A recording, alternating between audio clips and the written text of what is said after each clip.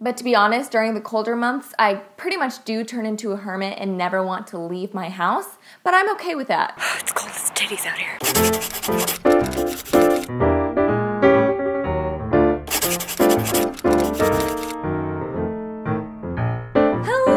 Welcome back to my channel. My name is Lauren, if you are new here, and it is day 3 of Vlogmas. Woohoo! So if you don't follow me on Instagram, you should. But I ask my followers on Instagram several times a week now through Vlogmas which video they would like me to film for each of those days, Monday, Wednesday, and Friday. I do more sit-down videos. And today it was how to be a successful loner, or a happy loner, or being happy alone. So let's get into it. First of all, let me just say, being a loner is just somebody who prefers to be alone or chooses to be alone. Also, I don't know if you can hear that, but they are vacuuming out in the hallway in my apartment complex. So I'm sorry if you can hear that. That is so annoying. Okay, so maybe you are a loner and you just need to hear me say, good on you, keep doing you, I'm proud of you. Accept and embrace that you are a loner, because in my eyes, that's actually a really wonderful thing. Take care of you and be proud to be a loner. But what if you have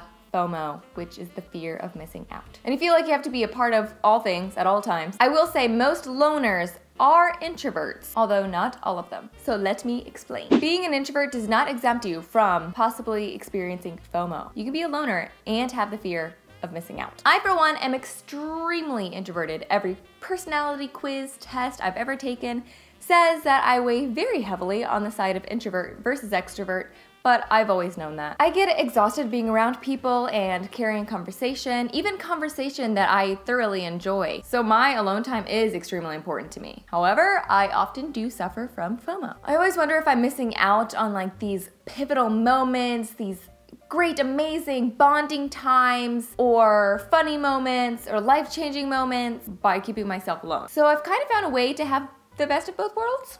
And like I said before, I want to note that you can also be an extrovert and be a happy loner. We'll get into it. I think it's healthy for everyone to know how to be happy on their own and kicking it alone sometimes.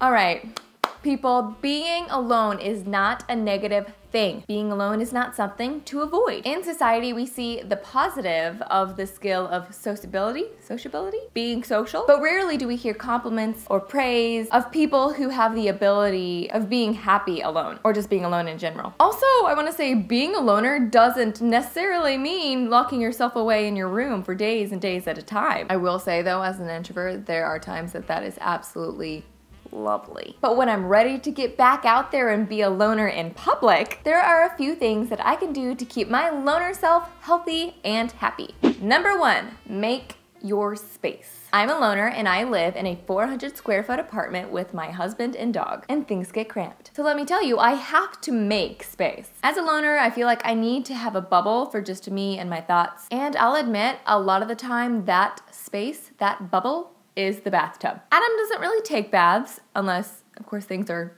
getting kinky, then in that case I don't really mind. And Patchouli does not like baths altogether. So that is my space. And if you live with other people too, you might find that your closet is your space. I remember so many times in my childhood where I hid in the closet or sat in the sink of a locked bathroom just to have some time. Some me time. I really didn't do anything while I was there. Just needed some alone time. And don't be ashamed to have to lock yourself away sometimes. To be a happy and healthy loner, you just have to do whatever to make it work. Number 2, find your time. Get up early or go to bed a little later. Adam pretty much falls asleep at the same time every night. And especially if he's on the bed at all, he will 100% pass out. So sometimes I take advantage of that and I take the time to just be with me, to watch YouTube videos, to take that bath I was talking about. And he works 4 days a week, so when he's gone and I'm alone, then that's some good me time too. I adore my husband, and I love every minute with him, but I don't think I would enjoy every minute with him if I didn't have a few minutes alone without him. Does that make sense? Make the time. Number 3, go out alone, girlfriend. I will admit, Adam is actually really good at this. He and I are actually both loners, and he utilizes the days I'm working or I'm busy to take himself out on a movie date. Our whole relationship, I've always known that he loves doing this. It fills up his movie going and his loner bucket. He likes to feel independent, and so do I. I love encouraging him to embrace that side of himself because,